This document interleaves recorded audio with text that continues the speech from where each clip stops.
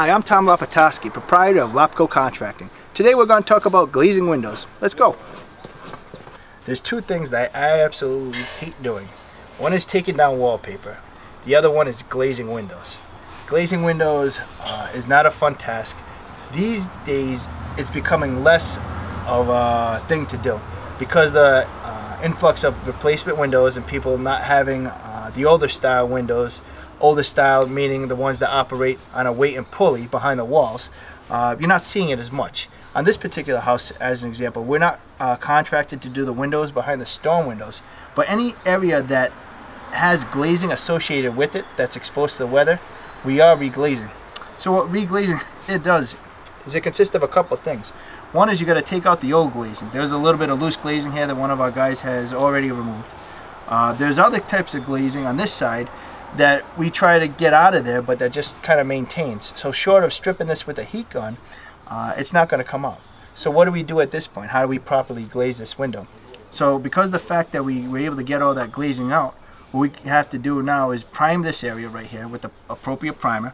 You're going to prime these areas here with the appropriate primer, and then we can put our glazing in there. There's a number of different glazings on the market. Some of them I've seen are water-based.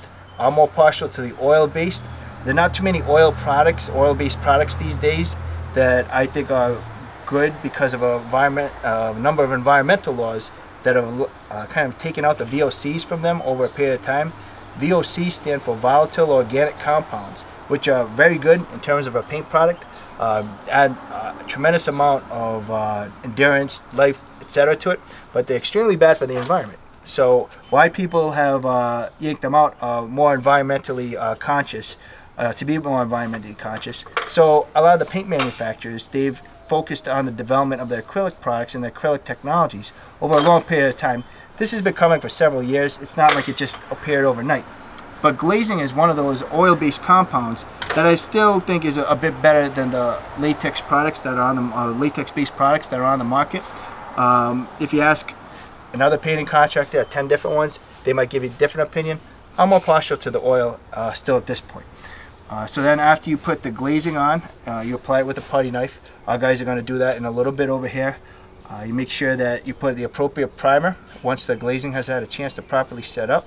And then you can finish coat it with a regular 100% acrylic finish coat.